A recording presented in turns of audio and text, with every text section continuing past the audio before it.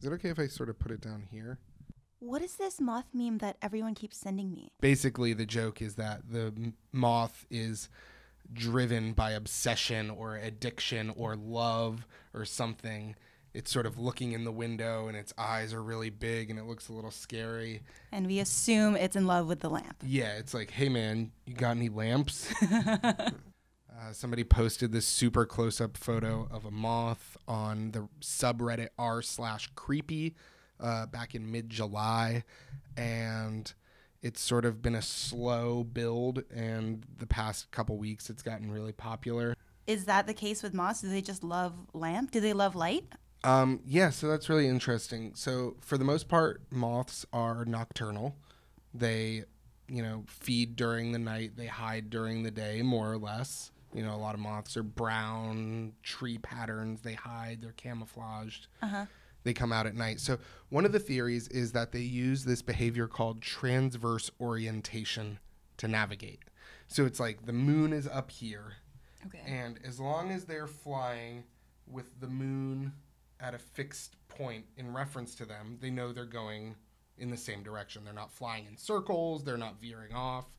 So it'd be like, like sailors navigating by the stars. Okay, got it. And the idea is that with artificial lights, so a moth flies by a light bulb, all of a sudden they need to adjust their orientation because it used to be here and now it's back here.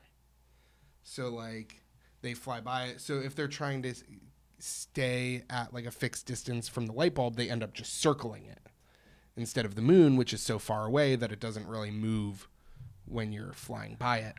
Oh, so the moon is their main lamp, Yeah. and it works for them because it's so far away Yes. that it doesn't seem like it's moving. Right. So artificial lamps are just tricking these moths, but they love it anyway. Yeah. Well, it's not clear if they love it, but they they're trying to adjust. They're like, oh, I messed up. The moon's over there now. And they just end up flying around it. Then they get tired and bump into it. But, It's like a bad drug. Yeah. But at the same time, there's like serious problems with this hypothesis because humans have built campfires for probably like 1 million years. By some estimates, 1.5 million years. And like moths have been around for a long time. Odds are this behavior would have died off if all the moths were always flying into fires, because like moths fly into fires as well.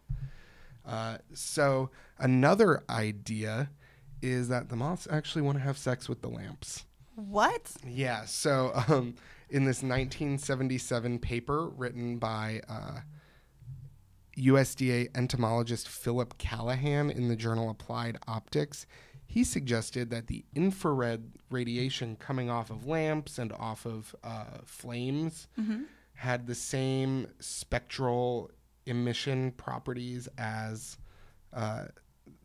as a female moth's sex hormones, sex pheromones. Okay. Which sort of glow in infrared light. So like the idea was that they see it as they're seeing the sex pheromones. And in perhaps the most grim quote I've ever read in a paper, he said, the male moth is highly attracted to and dies attempting to mate with the candle flame. That's bleak. Very bleak.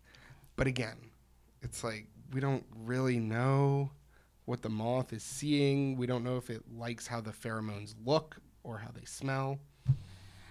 If that hypothesis is true, then cities are just like a cornucopia of things to mate with. Yeah, the moths That must suck. Yeah, for the lamps. For the lamps. And for the moths, I guess, because they're not actually getting laid like they think they will.